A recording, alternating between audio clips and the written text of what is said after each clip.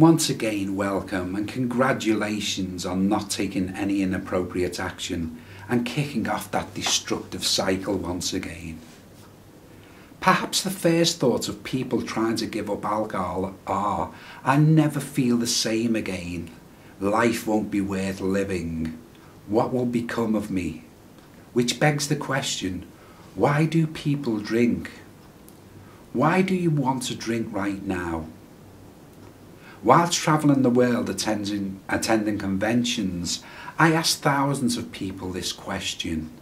Without exception, the answer I received was, to make me feel better. I only had to look at the despair and torment on the faces of these people to know that drink no longer fulfilled its intended purpose. The deadness in their eyes told me that they had long since stopped living. Alcohol had simply veiled their problems temporarily, but like the eye of a hurricane, the brief reprieve was followed by a powerful force that swept through their lives, leaving a trail of devastation. What these people sought was a permanent way to feel better. Removing alcohol alone wasn't going to achieve this. Imagine if there was an antidote capable of instantaneously flushing their bodies with happy or calming chemicals, with no side effects and free of charge. If such a thing was available, alcohol would surely become redundant. Well, guess what? There is such a thing. An intrinsic energy that is not only capable of transforming the way you feel at will, but also capable of determining your state of health. This magical panacea can be found in the formless domain of your mind, your thoughts.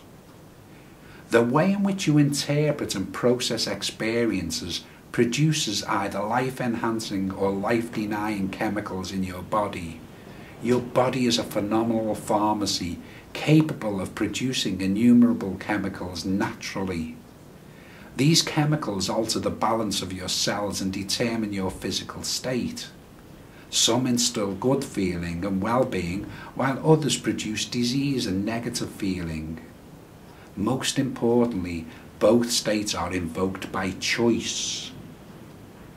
Alchemists are adept at changing negative thinking into a mode of thought that produces feelings of well-being and inspiration. I can assure you that you can surpass any good feeling you have attained by drinking simply by mastering your thought processes. Every day I have waves of natural highs that are produced purely by hooking into positive thought patterns. Feelings are choices that transpire from thoughts.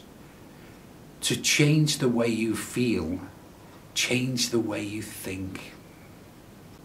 Just for now, just try to calm yourself down somewhat.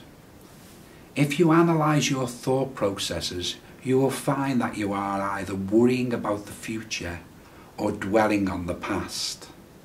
There is a time and a place to process and release the past, and there is also a time and a place to plan for the future. However, right now, the future and the past are the source of our worry, maybe the source of your worry. So let's take a lesson from Buddha. Do not dwell in the past. Do not dream of the future. Concentrate the mind on the present moment. And let's take another wise phrase.